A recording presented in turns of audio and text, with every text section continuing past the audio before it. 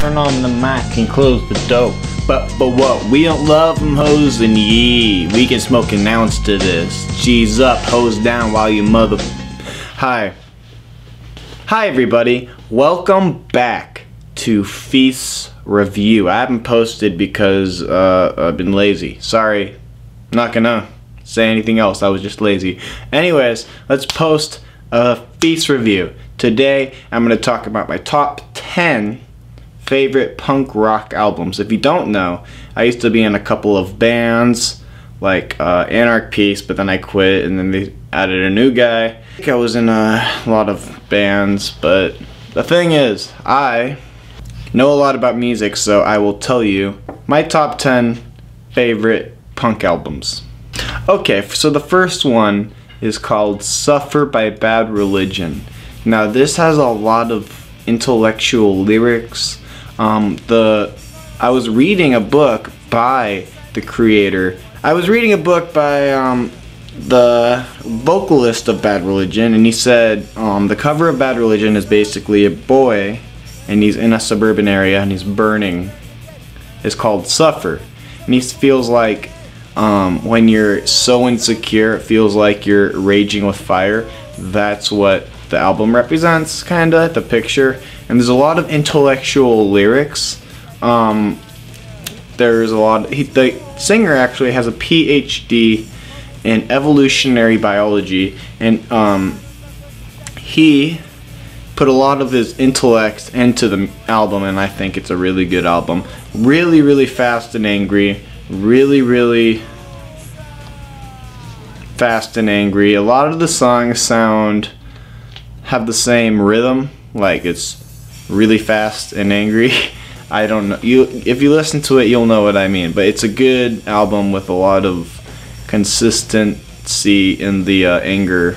It's really angsty. Okay, so my second album is by No Use for a Name, the feel-good record of the year. I love this album. Not a bad song on the album. Now, No Use for a Name has really depressing lyrics, but they're really lyrics that people can relate to. But this record, the singer died of a heroin overdose, sadly, right after he made this record. And it was the last record made by No Use for a Name, but I always listened to this record. I loved every song on the album. And very melodic. The singer was great. The rhythm was great. I liked the persona behind the album too. There was a lot of slower songs, faster songs. There's even an acoustic song, and they do a good envelope in that album, and I think it's really good.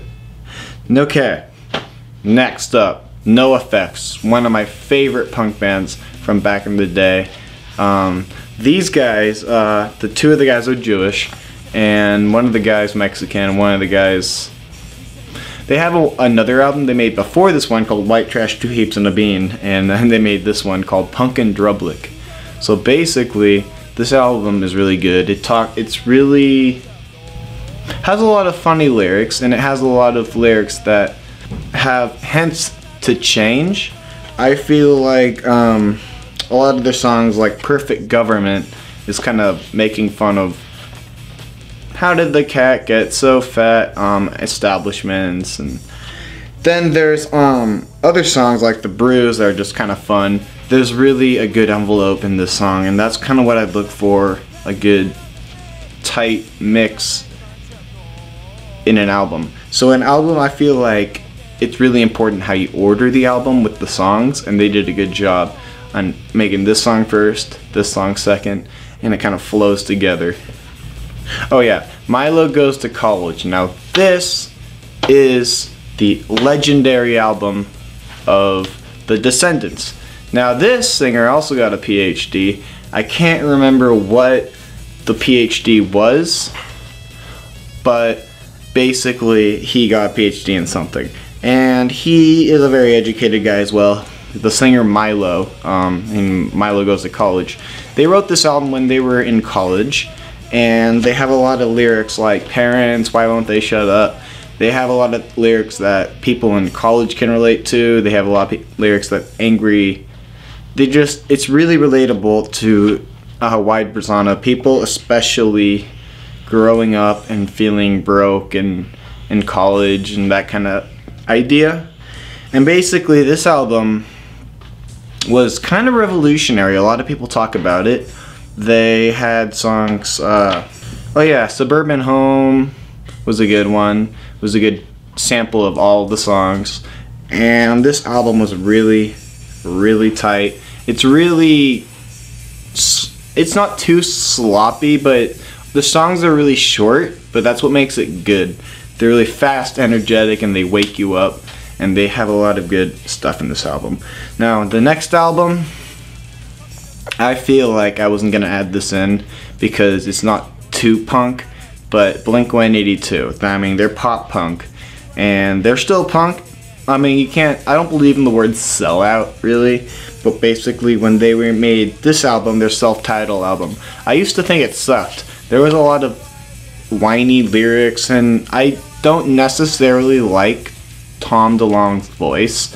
It's really high pitched and nasally, but when they used to have a lot of older songs like their album Dude Ranch, Enema of the State, Take Off Your Pants and Jacket, yes, those are real legit album names. Basically, Blink-182 had a persona for making like really immature funny songs.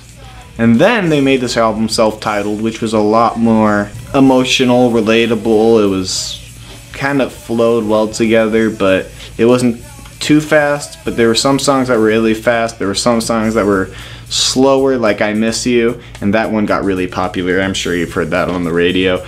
There's a lot of songs that, and I feel like they were holding back real emotions. Maybe they just matured as artists, or maybe they just felt like they were holding back real lyrics they wanted to share, and so they poured it all out into this album. And I think this album is actually pretty good. It's not fast and angry as much as like Milo Goes to College, but I think it's good because they poured out everything they were holding back from their other albums. Now, what's another album? Lagwagon. Now this is more of a band. I saw them live. They're pretty good. Anyways, Lagwagon has a lot of good songs. They kind of sound like NoFX, but they're pretty good. They have this one album called Haas, and has a lot of melodic rock in it. It's kind of nice. There's like 5 people in the band, and they have good lead, and they're really fast.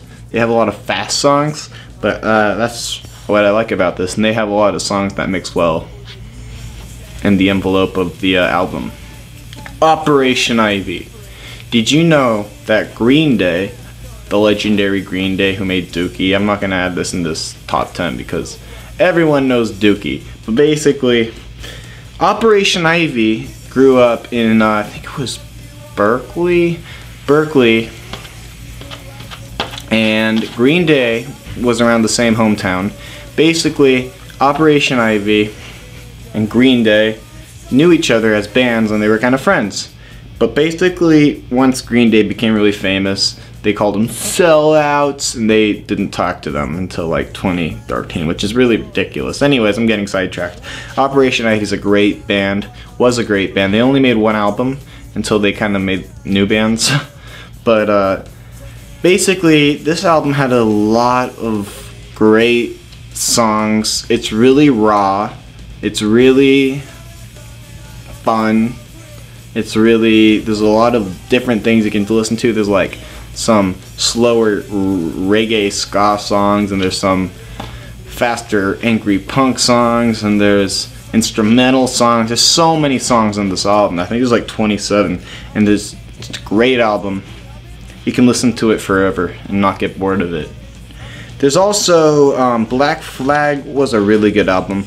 Henry Rollins is kind of an idol. I have a picture of him on my vision board, and he's a really kind of a cool guy. He made an album called My War.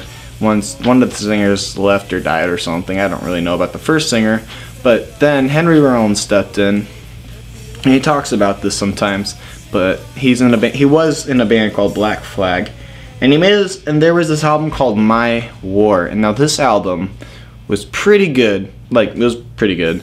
But the recording is a little muffly for, I think they messed up in the recording room or something, but it's a really, there's a lot of good songs like Beat My Head Against the Wall, and there's another one called Can't Decide is a good one. My War is the song of the album.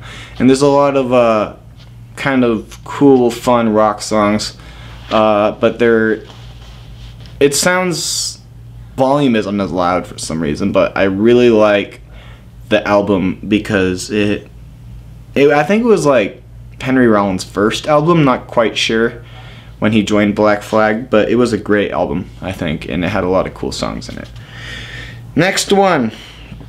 You know Operation Ivy, the band I just talked about? Well, basically, when they broke up, two of the guys from Operation Ivy made a band called Rancid. Rancid, more popular band, you probably heard of them, but basically they have an album called Out Come the Wolves, and this was a great album.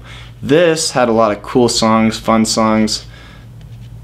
It has a lot of, I just said that in the last couple, but basically there's one song, when you listen to the album and it starts off, there's a really cool bass, lots of great bass in this album, and it starts off, bum bum bum bum, so it gets really fast and angry, the first song, and then there's some more reggae songs like the other Operation Ivy album, and they have a lot of, it's more professionally recorded, and there's a lot of great songs in this album. I feel like they put a lot of effort into this album. It was really, really well made.